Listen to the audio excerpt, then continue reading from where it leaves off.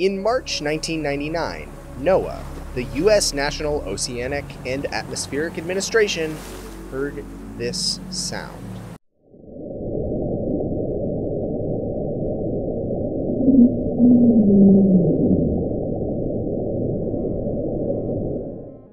It was loud enough that it was heard over the entire Pacific Ocean in a range of roughly about 3,000 miles, captured on an array of underwater microphones called hydrophones that NOAA uses to listen to underwater events.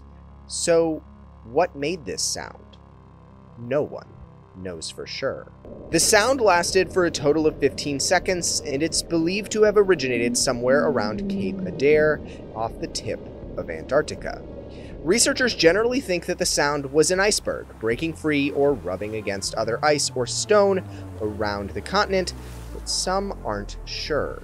Some people online have even claimed that the NASA 33A5 imaging satellite picked up a large underwater shadow in the region at the time of the sound, but for the most part, this appears to be conspiracy and misinformation, as no official documentation from NASA, at least anymore, exists on the claim.